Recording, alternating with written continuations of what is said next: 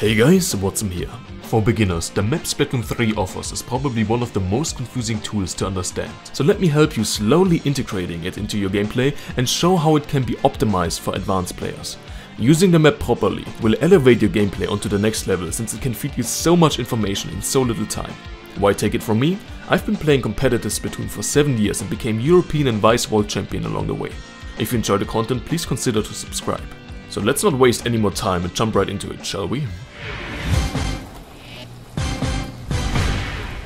If you ever look at top players' gameplay, you will notice how often and how quickly they use the map.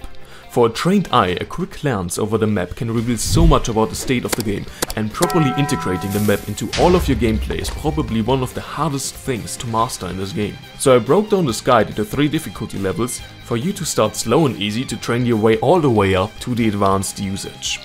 The first and easiest way to use the map to get a general feeling on how to use it is to look at it each time the match starts. The opponents are still miles away from you and you can't be spotted, so I recommend starting here.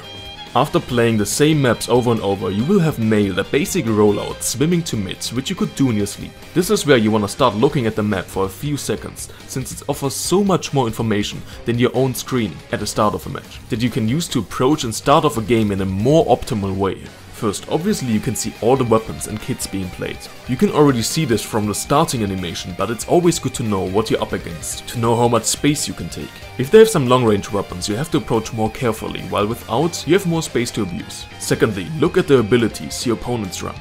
This can give you a good idea of what playstyle you can expect of them. If they run Ninja Squid, expect them to play more sneakily and aggressively. If they run tons of Sub-Saber, you can expect them to throw more bombs than usual. Take special note of standout abilities that can catch you off guard if you don't know that the opponents run them. For example, Stealth Jump, Drop Roller, Opening Gambit or Ninja Squid again. You really don't want to get surprised by that sneaky Ninja Squid use, I gotta tell you. Third, take a look at the enemy rollouts on the map by looking at their paint. You can see exactly where someone is going by their paint, since the whole map is unpainted. And also with the kind of paint, you can tell which weapon is going where. Chargers, for example, leave long narrow trails of ink, while blasters have bigger splashes. When you know where your opponents are going, you can position yourself accordingly, or even take more space when you know no opponents are coming from a certain angle. Using the map to look for enemy paint to see where they are is a crucial skill to learn when you want to master the map, and using the map in the beginning of a match, the way I described, will make your start of the game way better. Having mastered the beginner's level brings us to the mediate level. Using the map each time you died, respawn and get back into the fight. While being dead, you don't have much to do anyway, so why not take a good look at the map to plan your reapproach? You can ask yourself several questions. Is it safe to super jump, and if yes, where to jump to? If not, which path should I take while I roll out into the battle again? Where are the enemies? You can see an enemy who stepped into your ink or took at least 0.1 damage on your map for seconds, so you can locate where the danger is coming from. Other questions would be, where's my team and where do they need reinforcements? Which area should I try to contest next? Have there been any flanks, as you could maybe see a trail of enemy paint on the flank path? What parts of the maps are covered in enemy ink that I should paint?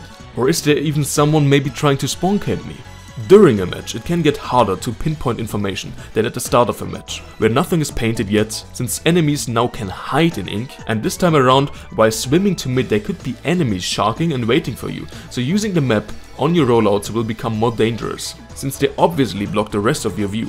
But overall, that's a risk you want to take. Everything I just described will make your approaches back into the game way more efficient, and after some time you get a good feeling for when it's safe to open a map for a second. And let's get to the hardest level, the Masterclass, using the map actively while you play and fight. To make this easier at first, you can start using the map during downtimes, while you wipe your enemies for example, to see from where they approach next based on the ink that they lay down, or just take a short break of 2 to 3 seconds to use the map while a fight is going on elsewhere. While a teamfight is going on, the map can tell you almost all positions of the enemy, because while fighting, chances are high they took damage or stepped into your ink and are therefore visible on the map, or you can see where they are by their paint, or even spot flanks by suspicious paint on your side. The hardest use of the map though is to use it while you actively battle someone. If you damage someone once, you can see where they go behind cover with a short look on the map and adjust your play accordingly. Do they stay there? Keep shooting, try fall-off shots or throw a bomb. Did they disengage? Think about if it's worth it to chase them, or just let them be. But you don't need to waste your time anymore thinking they could maybe still shark behind the cover they just retreated to. Or do they even approach you again? Then use the advantage of knowing where they come from looking at the map to give you the upper hand in battle. Weapons with good fall-off shots or huge area of effect damage that can kill people behind cover like Sloshers or Blaster benefit the most from that. These weapons fire slower anyway, which gives you a short opportunity that you can't do anything anyway. Like for example with the Dynamo Roller or Explosions, the top players actually look after a landed shot exactly where they need to shoot next to confirm the kill. Keep in mind you can even aim a bit while having the map open, as your Inkling will shoot exactly the direction your little squid icon is facing on the map.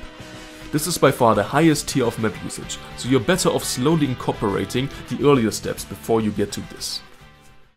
That's it from me on how to incorporate using the map into your gameplay.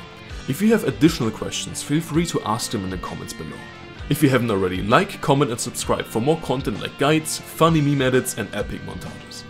With that being said, have a good one, see you around guys, Wadsm out.